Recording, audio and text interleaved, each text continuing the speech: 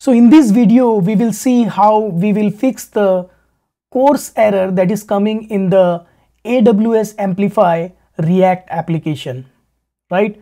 So first I will go to the AWS console API gateway and go to our APIs, select our API and select the post and go to the action, and here you have to select enable CORS.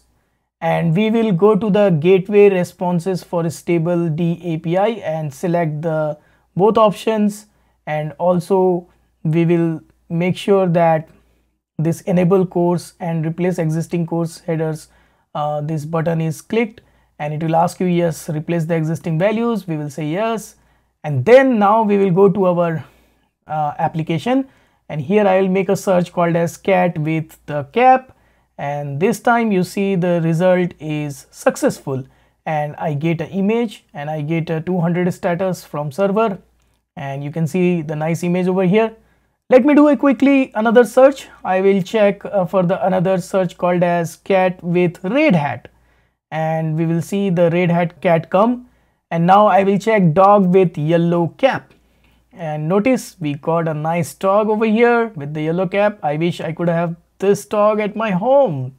So I hope you are enjoying this entire course, and you might have also built this entire project. So with this, I think our course is complete, and I may do some kind of polishing to this website and make it responsive so that in the mobile also we can open it. So maybe in my next video I may publish, may not, but the last video will be just polishing the website. Otherwise this course is complete, and you can now go ahead and show to your friends. This is how you develop the full stack web app application, which is making a SageMaker call, and it is a generative AI where basically we are using a stable diffusion AI, a model which is converting your text into the image, and this is the understanding that you have.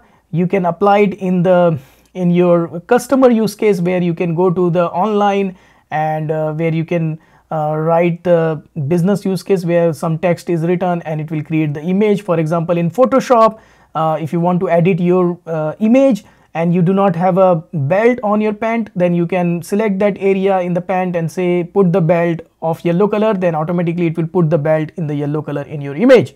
Similarly, if you are standing, you want to put a great scenery in the background, then you can type great scenery in the background and automatically it will put. So these are some of the application of this course, that once you learn this application full stack, then you can go ahead and create some business use cases. So I hope you enjoyed this entire course, and I will see you in my next video.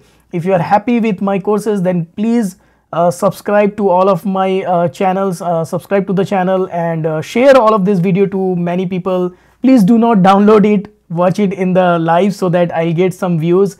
I request you. Okay, thank you very much, and see you in my next courses or maybe in the next video. Thank you. Bye.